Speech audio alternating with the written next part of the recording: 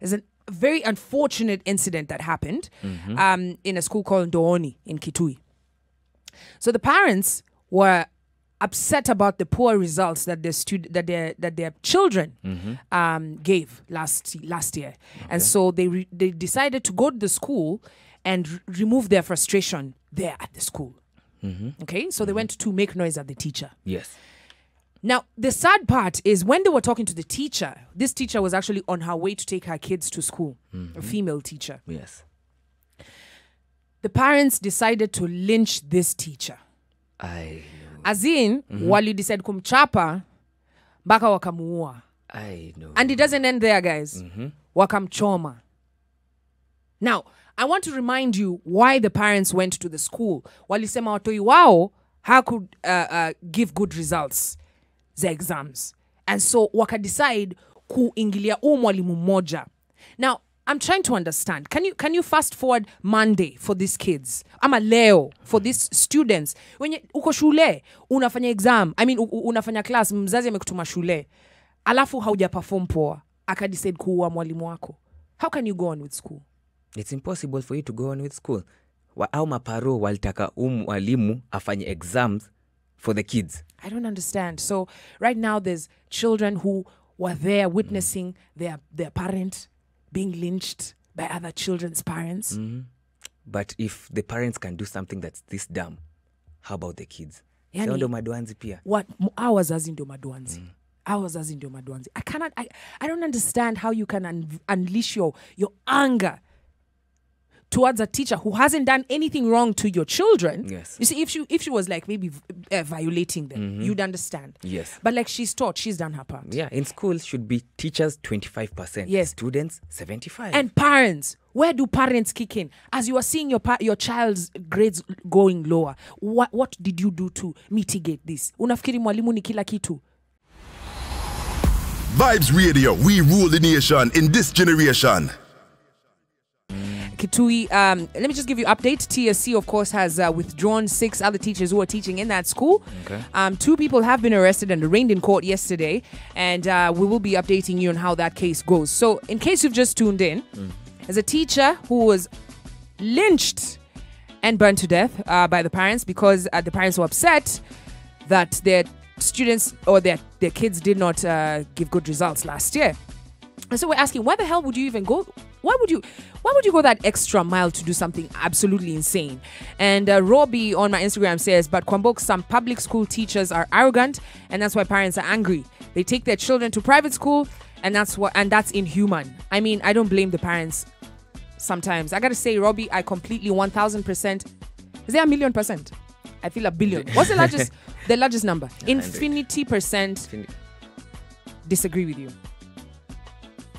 I disagree with you. Okay. I keep saying it right here.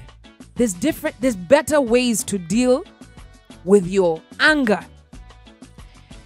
And if as a community we continue to allow ourselves to give excuses as to why we result in violence, you're just raising another generation. Imagine those kids now in that school. Umtoi are in the high school. That's primary school. Yes. Umtoi are in the high school. I get bad results. Ndio.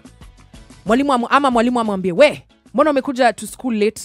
Umtoi anaweza do nini? Sitatambia tu paro wake, we, hebu enda. Wachana tena paro wake. Ashaona kenye paro wake amedu. Ako primary school. Ndio. So this kid can actually know that this is how we deal with things. He'll actually organize a lynching to that teacher who's That's going what I'm to saying. punish. It's not even the first time we've seen us students actually, being violent towards the teacher.